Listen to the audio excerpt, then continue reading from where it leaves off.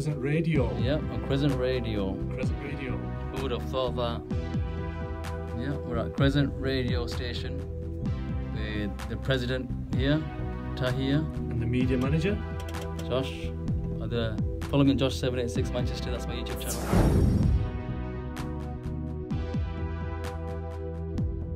Yeah, so we're just doing an interview at Crescent Radio,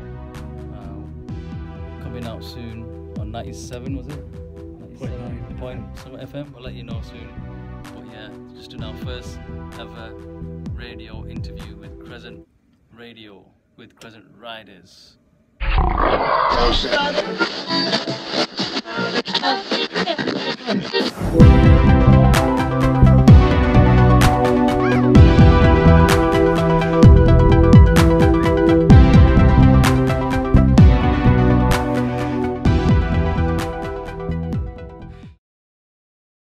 Crescent Riders are predominantly a Muslim biking group. We're based in Rochdale, Oldham and Manchester. Formed in 2018, early 2018. It was myself and a brother called Lashad, and we were riding all over, and what we found was there was lacking a group where Muslims can ride out, attend Salah, attend halal restaurants, and the routes are not really catered or geared for Muslim riding. So we got together, and Josh joined us soon afterwards. Yeah. And what we did was we devised routes that incorporated masjids, that incorporated cafe shops and halal restaurants where we can go out as a group, as a collective, have a good ride, get some good routes in, but also maintain our deen and also do some charity work as well, which is one of our foundations as well. So we've raised money, and predominantly we do halal things, so we'll go to like halal places, because usually groups go to pubs or bars, or they go to routes where there's cafe or for bacon butty or whatever you. So we thought we'd go and do something. Samosas and chutney, sort of thing. I think, also so it's like a social group. It's a social group, yeah. Obviously, we're just bunch of guys having fun with motorbikes. It's our hobby, it's our passion. Ever since I was a kid, I've always wanted a motorbike, and to pass my license, it was a really happy moment for me, because everyone can drive a car, but when you ride motorbikes, it's a different lifestyle altogether. And I believe if you're a good motorcycle rider, it also makes you a safer car driver as well. So it's not just about having fun, you also learn other skills riding a motorcycle. Always feels dangerous on a motorbike. People think it looks dangerous, but in all honesty, cars can be dangerous as well. But I think if you're responsible and you've gone through all the professional lessons with the direct access course, which is the name of the course that you've got to go to pass your bike test, then you can become a really good rider. You just got to respect all the regulations, just like as if you're driving, and you can be one of the safest riders out there. So what sort of bikes are there that you use? Have you all got different bikes or similar ones? Go on, Josh, start. Well, my bike is a power cruiser. Okay. Sounds expensive. Yeah, it's fairly expensive. Yeah, but saved up all my life, so I'm quite proud of my bike. It's 1800cc V-twin. So if anybody knows their bikes out there, this one's a beast. I call it the Beast. Right. And you can go up to 140 miles per hour. But obviously I keep within the speed limits. Yeah. Yes, obviously. Yeah. We are all inclusive for bikes. I mean, I've got a sports bike, so I've got Ninja, the green one, and I ride safely at the majority of times. But we have got everything from cruisers to sports bikes to Taurus, to some 125cc bikes, which are learner bikes. So we've got various capabilities and various age levels within the group. And the seniors tend to keep the younger ones at bay, so it's more safer riding collectively in a group than you would do on your own. So how many people are there in the group? Actively riding with us about 15 to 20 people riding. On our Facebook, we have got more members on there, about 35 to 40 members on Facebook. So the group's growing more and more as months go by, and I think it is a good thing. We're seeing that there's a big community out there, but they don't know who to or how to, who to ride with or where to go, because everyone's looking for a group to ride with, but not everyone's into different kinds of things. Like there's a conflict of I think hobbies, like Taya was saying before, a lot of biking groups, they'll go have a drink or etc. So as a Muslim group, we want to keep things halal. So if you go out for ride outs, we want to have fun, but at the same time, go to halal restaurants and. Yeah, I mean, our hashtags are super sports bikes, Salah. Okay. So those are our hashtags, and we try to stick within the limits. But like I said, on the group, we've got an active WhatsApp group with 25, 30 people. So, for example, last weekend we went a ride for 15 of us went for a ride out of the 30. So, and like as of today, somebody's put on, does anybody fancy a ride tonight? So if someone is available, they can go together. And sometimes 2 people might go, sometimes 3. So it totally depends on the day, on the weather, free, on the availability, whoever's free, work patterns. we just arrange. So it's not a set day each month or anything like that. Is it whoever wants it could to be do any it, time. Could be right now, straight after this interview. Yeah, we're out there riding. Whoever's free, and that's it really. Sometimes till 6 in the morning. We'll go. We'll leave. Sometimes we'll leave 6 in the evening, and we won't get home till 6, 7 in the morning. Really? What do you do all that time? Well, we'll go places far away. If it's a really long trip, we'll actually book a hotel and just stay over somewhere. And because biking can take you any route really. There's no destination. It's not the destination; it's the actual journey. Yeah, the journey, the experience. You got to ride a bike to understand. Yeah. So does one of you plan the route? We plan it between ourselves realistically. I mean, a couple of weekends ago we went to Sheffield. Okay. We left Rochdale at about 5, 6 o'clock. Actually, we prayed Maghrib, so left about 5:30. And we took the Snake Pass, went some local routes, ended up there, and we prayed Isha in Sheffield. And I don't think we got back till about midnight, really. So we stopped off in Bradford on the way, got a burger. In there if anyone's passing by. But yeah, we passed by, and by the time we got back home, it was about midnight. So it is quite literally just, sometimes we just put on our gear, we get on the bikes and we just go, sort of thing. And it's just wherever we end up really. Okay, so Ty, you said before that you do some fundraising events. Yeah. Are you affiliated to a charity, or are you a charity yourself, or do you just do people approach you? We're not a charity group ourselves. We have worked with and we have collaborated with other charity organisations. So we've collected money for Yemen so far. With the charity, we've done collections for Syria. So we'll take the bikes out. We'll give it a bit of revs, we'll get the buckets out, and people tend to come see the bike, so they tend to throw a few coins in the pot. We've also distributed, so we've gone out on the bikes and we've distributed hats, gloves, scarves over winter, and food packages for the homeless last November, December. We've also done sleepovers in tents as well, raising money with different charities. We've worked with a local charity called One Nation, which is just up the road from here, and we're also planning an event to, it's called a Peace Ride. So we're doing for the unfortunate event that happened in New Zealand. So it's going to be a Peace Ride, but we're also going to be raising money for children, for prosthetic limbs for children in Syria as well. So we don't collect money ourselves, but we work and collaborate with other charities because they're best at raising money. We just ride and attend really. Yeah, so we're like volunteers basically. We like to volunteer, help out other charities out there. So we're not a registered charity, but we would like to do what we can to volunteer. So how do the charities collect the money? Do they come with you, or do you get sponsored, or how does that work? Well, in the past what's happened is we've created the links on GoFundMe pages. So the charity will create their own links, their own promotions and what have you, and they'll use our bikes, they'll use our our names and our media, for example our Instagram page, our Facebook page, to share what we can share, and we'll collectively share everything. However, the charities do their own promotion, and normally bikes tend to sort of attract a lot of people because in the there are a lot of Muslims riding bikes, but I think collectively there's not many groups out there, especially in the northwest we found. So it's quite it's quite an attraction piece really. Well, it's the first one I've heard of, and Josh was telling me about it the other day, and I thought it sounds really interesting and something worth advertising, because I know there's a lot of people that wouldn't know that you exist.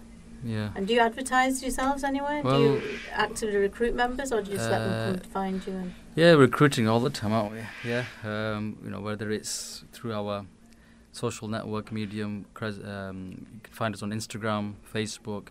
Instagram's doing really well for us right now. Okay. It's just Crescent Riders. It's just hashtag. If you just type in Crescent Riders, it's all one word, Crescent Riders. You can see all our posts there, what we get up to, what we've been doing, any charities we've been involved with, etc. And also, even when we're just riding, going to a cafe, or people will see the bikes parked up outside, and just that alone has generated a lot of members to Crescent Riders. People approach you, say, "Oh, are you, is that your bike? You're in a bike group?" I'd say, "Yeah, we're Crescent Riders." All right, okay, and then they just join up, and there you go. It's just that's how it is really with our group. Do you have a criteria? Who can join? Can anyone join? We're all inclusive, so I know we say we're a Muslim bike group. At the moment, all our members are Muslim. It's just where we met them through Masajid, through the shisha place, and through barbers actually as well. There's a brother, we just saw his bike outside a barber shop, and he came out. I think he might have been scared. There were 6 guys stood around his bike. He thought, what's going on here? We recruited him. But in terms of, we're all inclusive. We have, no drinking, and when people are riding, we ensure that they have the full safety gear on. So we would turn away people if they turned up with just shorts and a t-shirt on, for example. And we also make sure that they've got the full licenses. We make sure they've got, they are legal to ride where we're riding, because we wouldn't want one member of the group to let the whole group down. So we have different rules and different roles within the organisation, but we also make sure everyone's safe. Is it an all-male group? At the moment, we have been, in the past we have discussed like an all-female Crescent Rider group, but again we're trying to find, if there's any female riders out there. There is, but again, they're in that same boat as other Muslim male riders, like they're a bit alone out there, and they're not found. Would you not have a mixed group?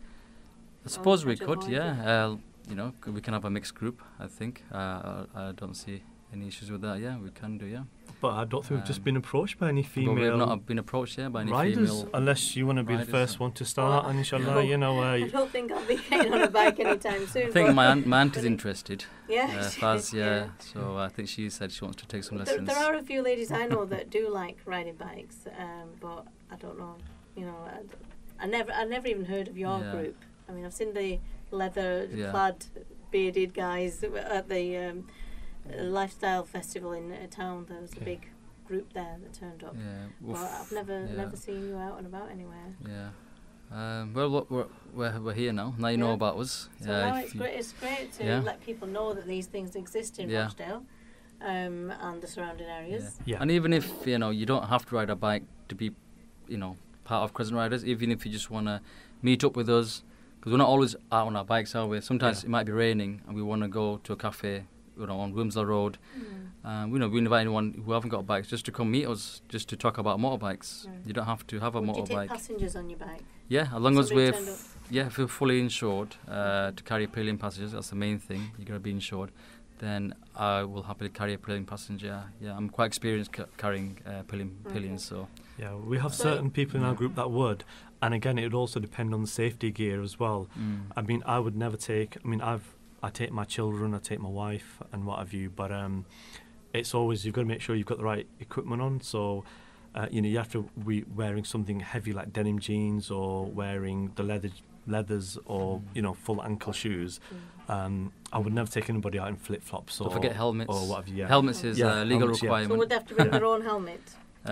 We've probably got enough helmets. We've got enough helmets now. I think over the years I've got 4 helmets now. Potentially, what I'm asking is, if somebody's interested and they want to see what you do and how you do it, and they want you to just come along for the ride, as it were, this first time, or so, they can just approach you through your Instagram. Definitely, they can Facebook? do, definitely, of course, And I always like to educate my passengers, my pillions. There's a technique on being a passenger. You can't just jump on. Like if you're leaning with the bike on the corner, they've got to lean in with you So they're part of the actual ride. Right. A lot of passengers don't know this. A lot of people, they think, oh, I'll just jump on a bike. There's actually more to it. It's actually quite fun for the passengers. Yeah. So when you take off, they're going to hold on to you. When you're braking in traffic lights, they've got to make sure they've got one hand behind you so they don't, bang into you. Yeah. So there's a lot of things for a passenger. It's not like in Pakistan or Bangladesh, the way they ride in other No. Don't bring your whole family along. We can't carry more than one person at a time. Your family sideways. Yeah. So do you do appearances at other events if there's like an event going on? So like in Rochdale, there is the Feel Good Festival, there are other things. Would you appear at something like this to promote your group? Or have you ever done it? If invited, we would turn up. At this moment in time, we've not been invited to any events such as that to turn up or whatever, so we've not been invited formally to turn up. We have, like I said, we're doing this peace ride so we're riding to Leicester on the 27th of April. So over there, what they've done is they've actually got a formal area for the bikes where once we get there, we'll park the bikes up and what have you. But yeah, if anybody invited us, to show our bikes or for people to see, then we would definitely turn up. Okay. Yeah. So this ride that you're doing to Leicester, this is the next fundraising event? That's the next fundraising event. Who is it for again? So we're working in collaboration with One Nation, and what we're doing is it's a peace and solidarity ride for the incident that happened in New Zealand, but also it's a fundraiser for children in Syria who have lost limbs, and we're getting prosthetics for them. So it's something that's close to our hearts, children especially and what have you. So we're doing a combined. So we're inviting other riders from any other group, anybody who's riding solo, anybody who's who just wants to join for that ride. We're going to be leaving Rochdale roughly about 10:30, 11 o'clock in the morning, and then riding to Leicester. And Saturday, isn't it? On a Saturday, and posters and links will be on our Crescent Riders Instagram page shortly and the One Nation page if you want to donate to the event as well. So we're happy to work with any charity out there as long as we believe in the cause. We're happy to ride out of our own goodness of our hearts sort of thing, really. Okay, so apart from charity events, can people hire you to attend events as a I don't want to say gimmick, but do you know what I mean? They probably can do. So you're talking about proms, weddings, Could, of course they can. Yeah, of course they can. We've not really something that I've been thinking about, and people have asked me, even kids like, can I on the back of your bike? Can I go on your bike to my prom? And I think they want to, but then their parents get scared and they say, right, no, you can't go on that bike; it's dangerous. So on those circumstances, I've had to cancel these kind of, invites and events. But you're open to the idea if someone wanted to. They could definitely, it's the children. Like I said, the children are happy, but it's the parents that get second thoughts realistically, and it's mainly Asian communities that are putting people off bikers. It's the notion of the motorbike being more dangerous than a car. That's what it is. In the UK, the motorbikes are probably safer than they are back home. Yeah. The difference here is you're fully leathered up, you're fully geared up, and the roads are better. And as a collective group, we're all quite, I'll say, elderly or experienced or mature in terms of riding. We're not that old. We're not elderly. We're not teenagers. Teenagers. So I mean, if we were like in our 20s, I mean, we have got some younger riders who tend to sort of speed off here there, but in a group, we'll assign each other with positions and responsibilities. We'll say there. So I'd say it's actually safer here because you've got helmets, you've got gloves. So if it was a young teen going to a prom, for example, we would never ever let them ride without a helmet or what have you. We'd always ride together. So we've got our protocols. If you want to do something like that, then Crescent Riders isn't really the group for you. We're not into the wheelies. We're not into the, when you watch on TV when bikers are just making a mess of it. Or it's promoting goodness. There's a time and a place for things like that. Yeah. Like, I'm not saying. So basically, it's a social club, and you're promoting Islam and you're promoting safe riding. Definitely, yeah. So once again, how do the people contact you? Through Instagram. If you type in Crescent Riders on Instagram, or you can find us on Facebook as well, on the same name, Instagram. Crescent Riders on Facebook as well.